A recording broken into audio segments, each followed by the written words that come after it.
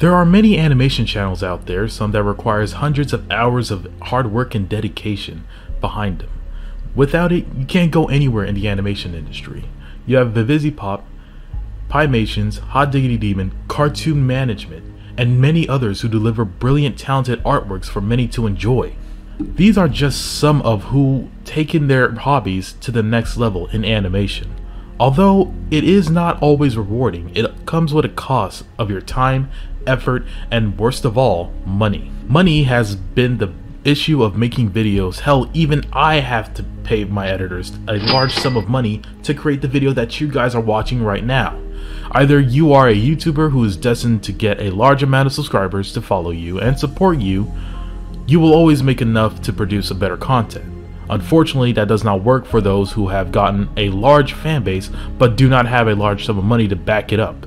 The animating, the voice acting, it all comes down when you're watching a cartoon episode from a certain YouTuber. No matter what it seems to be, YouTube animators can never catch a break when it comes to finding a budget to create a new video. And it has to be restricted due to the fact that it could be too adult themed, or that the fact that it's not good for children to watch. But however, that can't be the case. Some animators are actually destined to become bigger than what they are right now, and if not, they are going to reach that goal at some point in their lifetime, and hopefully, as a supporter myself, they could actually get to that goal and achieve it. But we're not going to be talking about that today. I mean, we'll get to that in another video, but right now I wanted to talk about a YouTuber who has been gone for quite some time.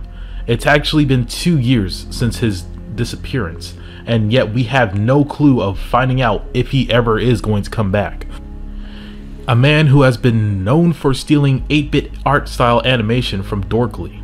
We are talking about none other than Gumbino, an ambitious YouTuber who has been inspired by Ed Gould himself from Ed's World. May he rest in peace. His projects have been known for being successful for quite some time. In fact, they have been on a few reaction channels on YouTube. You can say that Gumbino has been doing well for himself for a good percentage of his time being on YouTube. Before the hiatus of him leaving YouTube for almost 2 years, we haven't heard a peep. Although his 8-bit animation style is quite similar to Dorkly and has been critically received because of that, his animation style of how the characters talk are kinda similar to the Canadians from South Park. He made parodies of Pokemon similar to Dorkly. He made some other smaller projects such as Sonic and Mario, Dragon Ball Z's, but those are just skits. He made a series called What Really Happens in Pokemon and the Video Game Competition, which was a new series that he made all on his own, leading to this hiatus that got many people confused on really what happened to Gumbino. As I previously mentioned before, he's been gone for almost 2 years. Why did Gumbino suddenly disappear after all these years? Was it accusations of him stealing 8-bit animations from previous YouTubers such as Dorkly? Or did he quit altogether, leaving his fans behind and starting a new chapter in his life? I'll answer these 2 questions and come up with a theory by the end of this video, so stay tuned. Subscribe and don't forget to like the video. Your support can help this channel a lot, and if it does well, I can pay my editors to make awesome content just like this one that you're watching right now.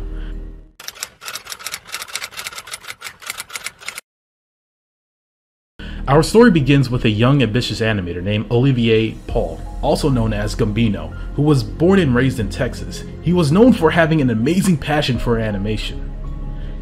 He started animation ever since 2009. It's all he ever wanted to do, using only Adobe Flash 8 to do his animations, which is known as an old program, but he knows how to work the system. He also used Gary's Mod to make SFM skits, such as Sonic Animation and If Sonic Was the Little Red Riding Hood, which is a kind of creepy meme to me, but anyways.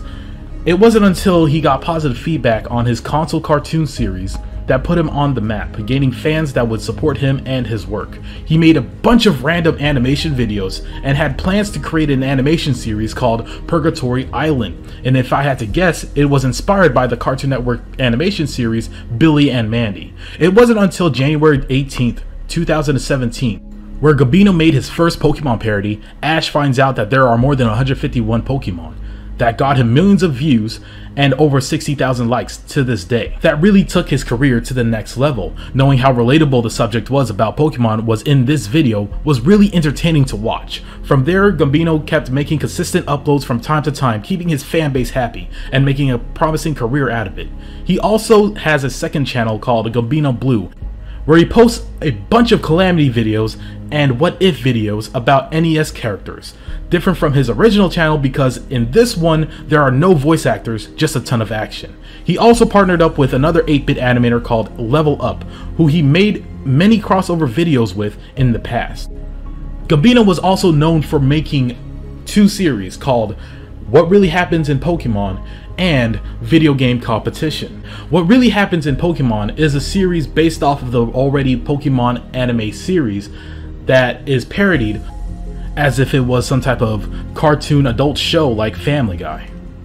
Even the voice actor who does Pikachu in the series sounds a lot like Peter Griffin and does a great impersonation of that character. Video Game Competition is a series based on Big Brother or Total Drama Island, where it has a similar plot but using NES characters, having them face multiple challenges, where fans can interact with past videos by answering Twitter polls, choosing which character gets eliminated by the end of each episode. That's on Gumbino YT Twitter. Gumbino has mentioned previously that the new YouTube algorithm was going to be a challenge for him, posting content on his channel. He wanted to create a television series ever since he was 3, but due to the fact that television was dying and the television networks don't really look into independent animators such as Gumbino, it wasn't a possibility, and in fact, streaming platforms were taking over. Many fans were curious if he was ever going to launch his new series called Purgatory Island, as previously mentioned in this video, but he needed writers for the show and voice actors. He made a Twitter profile associated with his YouTube channel in June 2016, where his fans could keep an update of what project he has done and when they're going to be finished here on YouTube. He has posted many small trailers about his recent accomplishments in gaining subscribers, each one talking about his past projects and small updates on what he wanted to do with his channel moving forward. It was on June 16th, 2017, where he mentioned in his quick update video where he would be making more videos, picking up past projects and working on them, such as Purgatory Island. And at the time of recording this video, it is the 4th anniversary of the channel, so big credits to him and his success. It has been previously mentioned by Gumbino himself that he was heavily inspired by Ed Gould, creator of Ed's World, an English animator who tragically passed away from losing his battle with cancer. I am also a huge fan of Ed's World, so me and this guy, and the viewers who are fans of his work, pretty much have a lot in common when it comes to animation. And of course, with a lot of success, his animation style was claimed to be taken from Dorkly. Of course, these would be the accusations.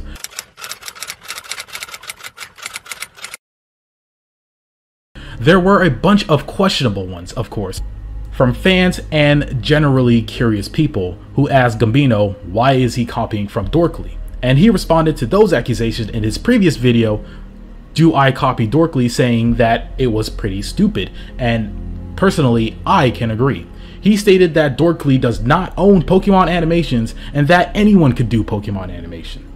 Even the Dorkly channel itself has posted a comment saying that they approve of him and his hard work.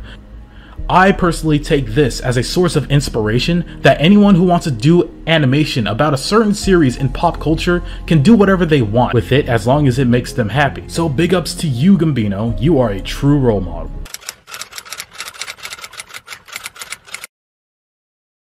It was on December 1st, 2018, the first day of Christmas, when Gumbino uploaded his most recent video, a 4th installment to the Video Game Competition series. It was from there fans stopped receiving videos from him, and many came to question his disappearance. It's been nearly 2 years since Gumbino's disappearance, and fans are demanding answers about his whereabouts.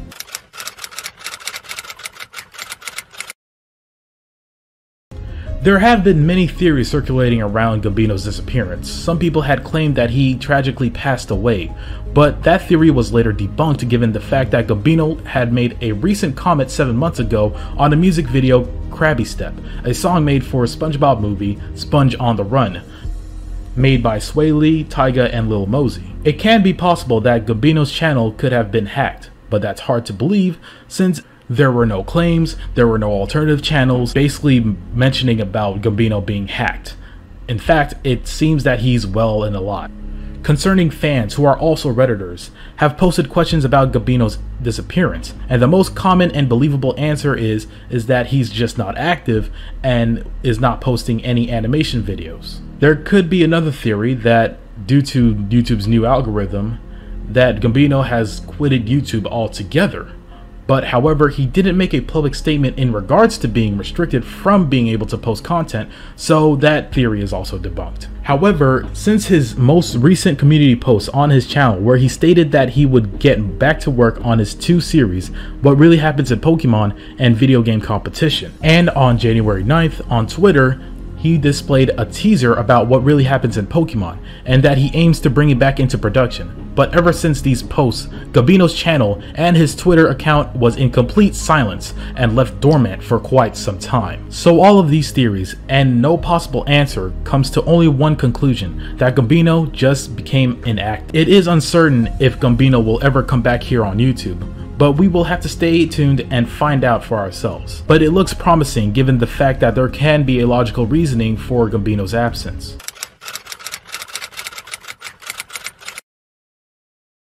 My personal theory is that it could have been the pandemic issue that has been going on for quite some time. The pandemic was prolonged ever since late 2019, and Gumbino probably had plans for his channel, but it had never came into fruition. It could be the fact that him and his voice actors might have caught the virus, or that they were not available to record episodes. And also the fact that Texas, where Gumbino claimed he was from, fell victim to a power outage that happened during the winter of 2020. That could have delayed his production time and his ambition to finish animating altogether. But whatever it may be, Gumbino does not show any signs of quitting. I think personally that he will come back on YouTube to post more videos. Why? Because there are a lot of YouTube animators who weren't able to make uploads due to the pandemic. For example, Vivizipop with Has Been Hotel. She was able to create uploads for Helluva Boss episodes, however, but during the pandemic she was still active in the YouTube Twitter community. But due to the pandemic issue, she didn't have a lot of work to get done on Has Been Hotel. But however, the show was picked up by A24, and that the show will be debuted somewhere around late October 2021 or in early 2022.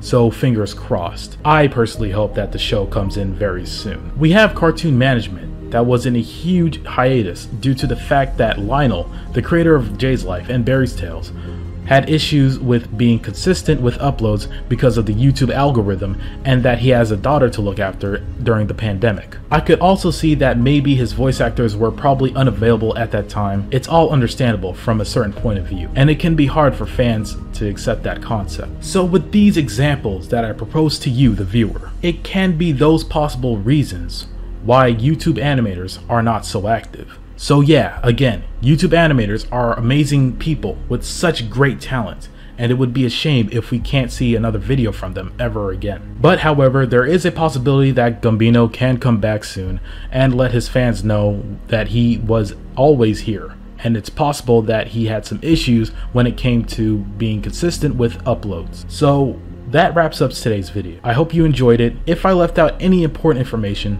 please let me know in the comment section below.